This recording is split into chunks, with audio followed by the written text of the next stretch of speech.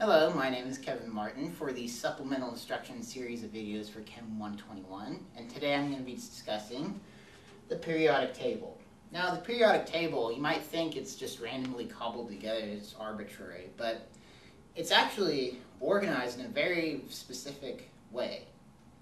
Now, the basic way it's organized is that each vertical piece, each column, is what's called a group. And that determines reactivity and all of that. So all the vertical columns are the groups, and then all the horizontal rows, those are what are referred to as periods, hence periodic table, because it's organized into periods.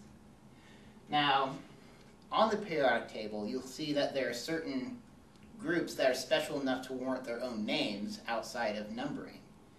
And then we have here, this is group 1, it's the alkali metals, which includes such things as sodium, potassium, lithium, and the like.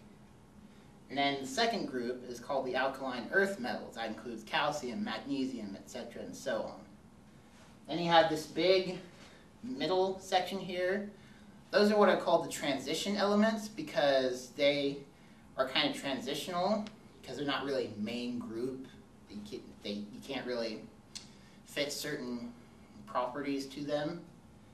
And then we go all the way over here, we have the halogens, the fluorine, the chlorine, iodine, bromine, etc., and so on. And then here, finally, we have the noble gases, which would be your helium, your neon, argon, krypton. Yes, it does exist, Superman's least favorite element. And then, if you notice down here, there's a special block with special periods. Here, this top one is the lanthanide series, derived from the fact that it comes after the element lanthanum. And then you have the actinides, which is similar to the lanthanides, except it comes after actinium.